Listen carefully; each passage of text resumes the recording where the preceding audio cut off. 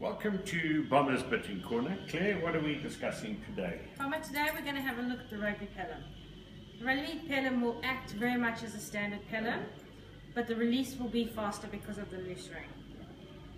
It's designed to look similar to a double bridle, but for a horse that can't actually fit two bits in their mouth.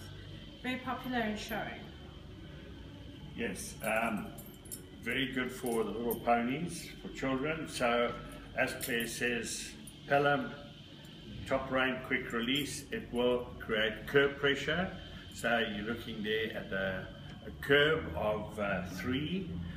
You've got assistance on the cheek for lateral aids, total of 3. The pole coming in, total of 3.